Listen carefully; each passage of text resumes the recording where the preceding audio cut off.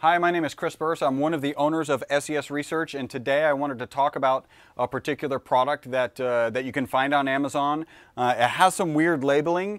It's actually Toxin Buster, and it says on it Potentised C60. We believe that's probably very misleading. People might actually assume that it's got some C60 in it, and in reality, it does not have any C60. We'll be showing that here in a second.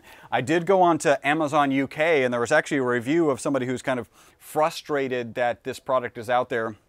And I wanted to read this review. Of course, they gave it one star, and it's, "This is a scam product, does not contain C60. He says, "Note to all, this product has been relisted due to the honest reviews about this product not containing C60. And the seller didn't like those reviews, so they closed that particular listing down and opened up another one. He says, "Fact, C60 is not in this product in enough quantities to be listed as a main ingredient." We're going to agree with that, and we're going to show you that here in a second. Fact, C60 is hugely expensive, so the amount used to be listed as a main ingredient does not equate to the cost of the manufacturer. So this particular product is selling on Amazon for $35.75. It has about 25 grams of carbon in it, and just so you know, 1 gram of carbon 60 is currently about $340. So it's very unlikely that it's got any C60 in it. In fact, we're going to show that it doesn't. Fact, C60 is not bioavailable to the body in powder form. This is absolutely true. There are many studies where they've given rats C60 and the rats have just excreted the C60. Has never really been incorporated into their body, so we know that it's not bioavailable. Fact, C60 is bioavailable to the body in oil or as a fluorinol. That's true. We've got products where we've got C60 in olive oil, and the FDA hasn't evaluated these products, and they aren't designed to diagnose or treat any particular diseases, and we are getting amazing testimonials about what this product is offering to them, or how it's benefiting people. Fact, C60 is extremely light sensitive, and if there is any in this product, which is hugely doubtful, it may well have oxidized during the manufacturing process.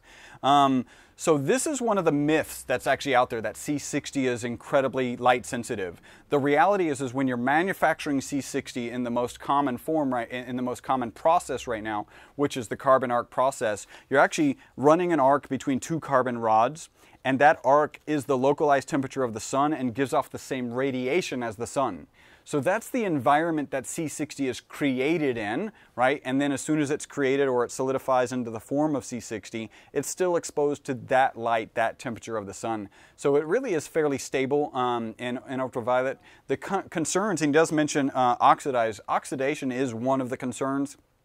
And so anytime you're storing C60, if you were to buy one of our products and maybe mix it or do whatever experiment you're doing with it, you would really, in an ideal situation, you would want to nitrogen backfill it and then make sure it's sealed, right? And that'll help prevent the oxides that, the ozone is really what C60 is reactive with. You just want to make sure that you keep ozone, and ozone is prevalent, and it's more prevalent in big cities like we're here in Houston. So you want to make sure that you keep that cap on it.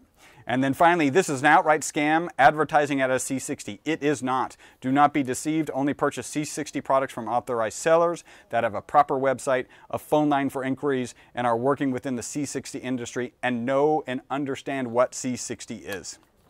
And then on Amazon UK for the same product, there was a question and answer, and one of the answers given was, it was asking about C60, and it said, "The C60 fullerene molecule existed well before any lab manufactured versions." That's actually true. If you collect the soot from a candle flame and analyze it, you can find parts per million of C60 in that candle flame soot. And they are found in a number of natural materials, hardwoods being one of these, as the Japanese research shows. I'm not really aware of any Japanese research that is showing that C60 is found in Japanese hardwoods. The C60 carbon has not been added to this charcoal. It exists within it naturally.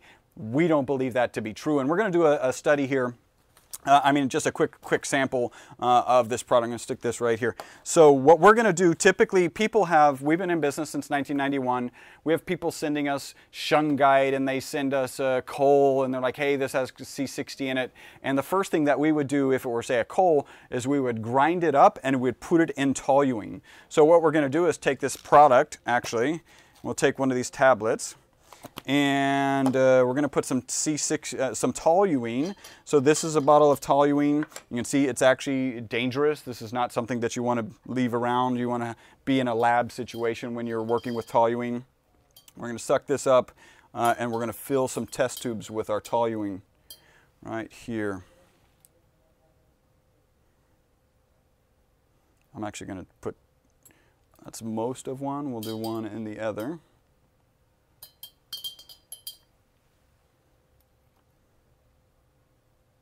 All right, so we're going to take some of this powder. We'll set this here. Actually, let that all the way out. Put this back on. Keep the fumes in there. So we're going to take this this hardwood Toxin Buster, right? By the way, activated charcoal is known to do some good things, and it's known to potentially absorb some toxins in your body. So I'm not knocking that piece. I'm just concerned when people are claiming or implying that C60 exists in a product that doesn't actually have C60 in it. So just want to be clear about that. I'm going to take this little capsule off, which of course this capsule's not, there we go. It wasn't agreeing with me. But we're just going to put that directly in some toluene. Put that off to the side. So we'll spin this up. Let that spin for about 20 seconds. Actually, we only really need to let it spin for about 5 seconds. All right, that goes there. And then I'm going to take our C60. This is just one of the bottles we were about to ship.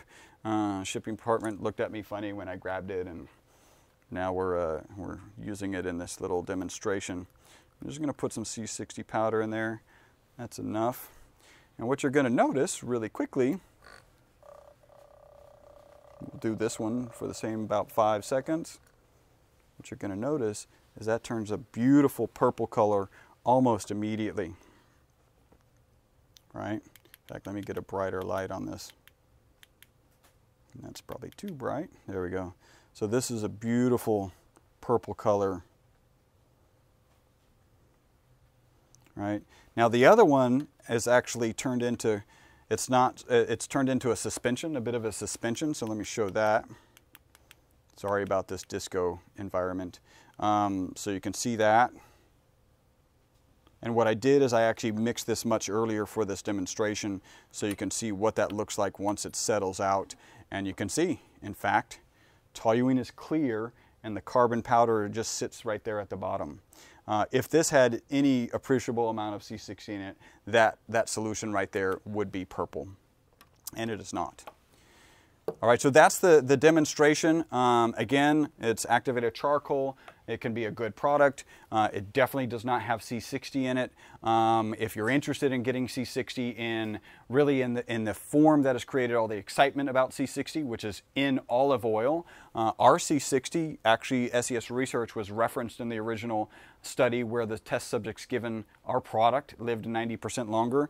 And you can get our original grade from our site, sesres.com, our fine grade also from that site. We're actually well, we're running a special, but those specials change pretty regularly. And then you can also go, this is going to be our retail brand. This is launched, but it's a soft launch, and you can get that from myvitalc.com. Thank you for your time, and subscribe and follow.